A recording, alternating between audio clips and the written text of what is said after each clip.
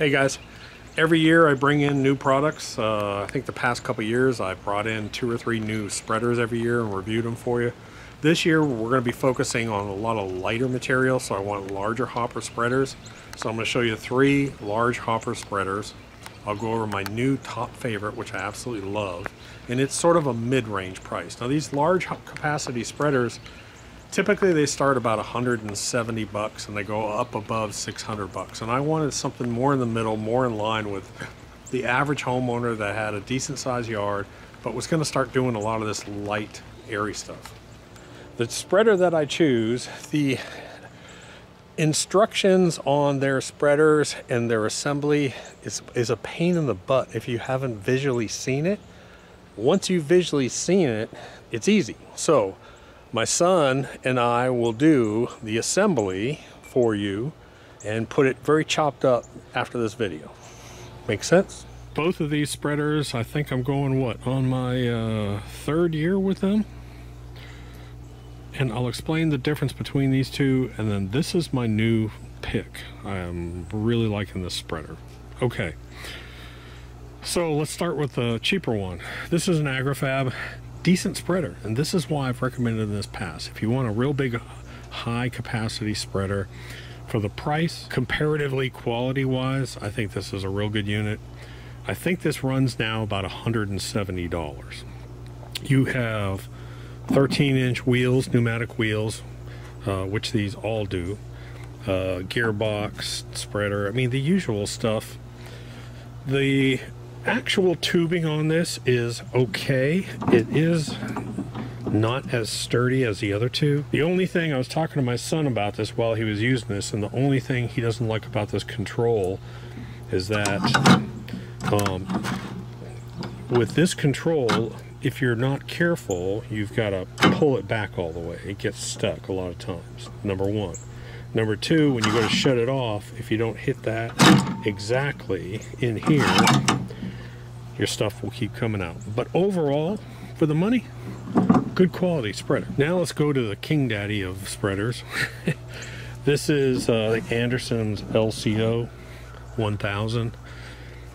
This is what you'll see on golf courses, and this is what you'll see with people that do it for a living.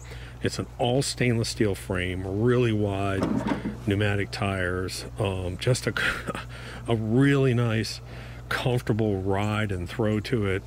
You have a different type of adjustment here, so you make your adjustment here and then you just have an on-off here. Again, we've put a ton of hours on both of these. This one's starting to sound a little grindy now. This one is not. This one has held up, so both of these have received a bunch of abuse. Now let's go to my new favorite. And why is it my new favorite? Because it's sort of in between these two. A lot of people want a bigger spreader with good quality, but they don't want to pay $600 for a spreader. This one has the 13-inch pneumatic tires. They're actually a better tire than this. You can see how this kind of wobbles, and this one is actually a better tire. The gear system I like better. You can actually access, because they put screws on this gearbox so you can access it. Overall construction, you have a single frame metal right in here. This is all single frame going down. Really nice construction. 100% metal control system here, which is nice. All metal goes down here, and then this is your control. But we like the simplicity of it's on or it's off, it's on or it's off. It's very simple. I do like the fact that this one has a plastic screen. We call them clump screens. A lot of your spreaders have metal screens, and they have a tendency to cut your hands and they rust a little bit. Adjustment is great on it. This does not have a side throw. I don't believe that this has a side throw limiter on it. This one, if you want a side throw limiter to only discharge off one side, you have to buy the side, I believe. But this one has a little system on it that you just reach up under here, and you pull this tab like that. And when you open it, Now what happens is only one hole is open. So now you're only going to be throwing out one side. When you're done on the side, you reach under here, push down, and pull it back, and all 3 holes open. The only improvement I can absolutely see on this is better assembly instructions, and I wish that they would have that tab maybe come out a little bit more, and even maybe put a color on it. That was the only improvement I would make on this unit. Big soft handles. I love these handles. These handles, not so much. We're going to be putting out a lot of light materials this year, and that's why we need the bigger capacity hopper. You can see how big they are. I mean, this thing is 15 gallons. It's a monster. But it's not super heavy. It's actually, I have to look at the weights. That's actually lighter than these two. So, but man, I love that thing. So what I'm going to do is I'll go ahead and at this video, and at the end I'll go ahead and show you how to assemble it. Let me pop in here real quick and just go over the specs, because I forgot to do that earlier in the video. One of the big things I like about the spreader is I like to hang my spreaders up, so I have to reach like over a lawnmower and hang it up in my shed, and it's really hard to do with the other two. This one, it's actually easier because of the weight and because of the footprint size. The AgriFab weighs 37 pounds. The LCO weighs 41 pounds. It's pretty heavy. It's stainless steel frame. But this one, the new Earthway, the Pro model series, was 29 pounds. So it is significantly lighter. The hopper rated weight is 100 pounds. The frame weighted weight is 185. So what they're saying is you can put up to 100 pounds of material in this, no problem. Cost-wise, the AgriFab runs to your door price. These are all to your door prices. We're running you about $175. The LCO, probably $580, high fives, getting close to 600 bucks. This one will run you, including everything to your door, is right about 300 bucks. So that's the variance on the 3 of them. Okay, so here's what I'm gonna do. I'm just gonna do, these instructions are always never great, and it's a little bit of a pain in the butt to install these things. So what I'm gonna do is I'm just gonna show you some tips. You'll miss the first step, which is, let me see this part. This part right here, which is the main handle. So this is your main handle. Turn this on the side, and then it takes the 1/4 20 screws, pan heads, and these are the 120 pan heads. So you got to go look at the sheet. So that's the first step. He was here trying to put it together without doing this first, and you can't do that. So put that bar on the header box first.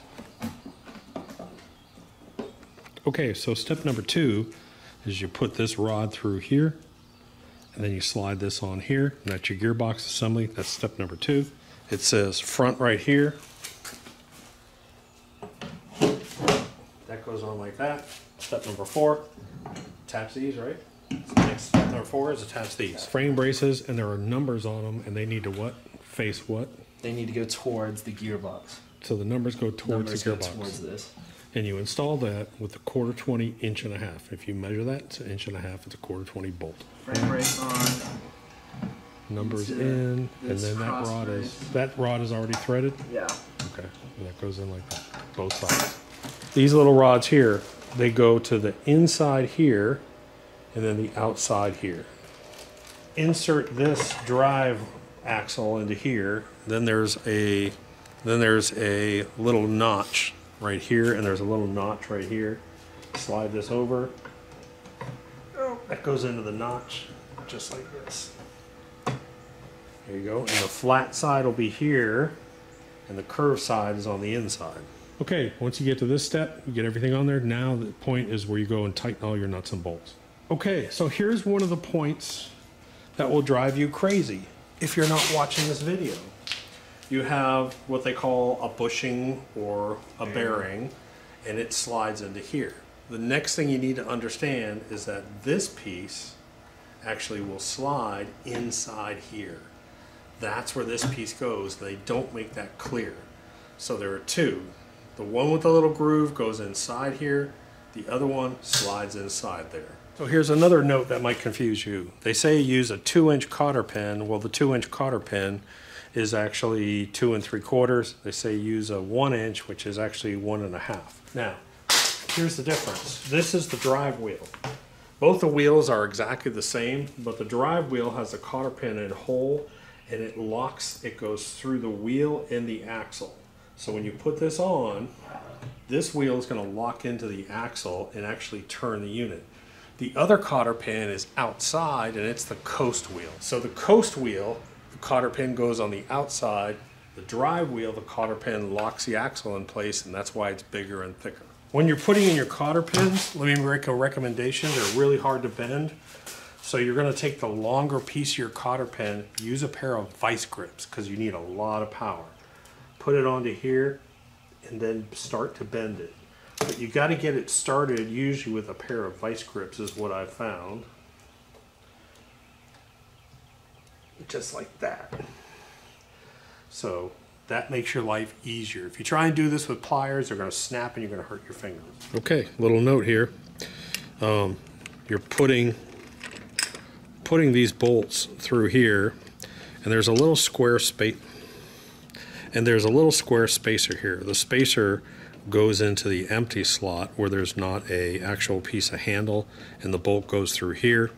And the attachment, hand me that little gear thing there, and you can see how the handle's sort of sloped down. Well, this goes here on the left side of the handle like that.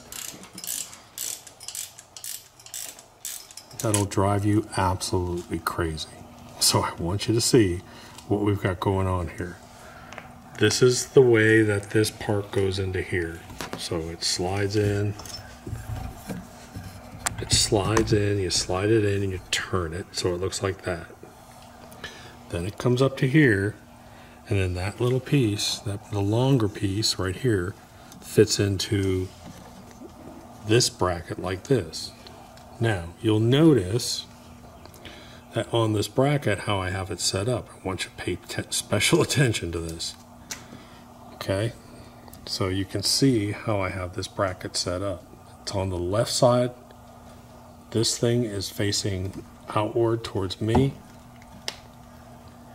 and this little bracket is facing backwards. Now, important note, you're going to put one of these bolts on here first. Okay, so put one of these bolts on here first. Then what you're going to do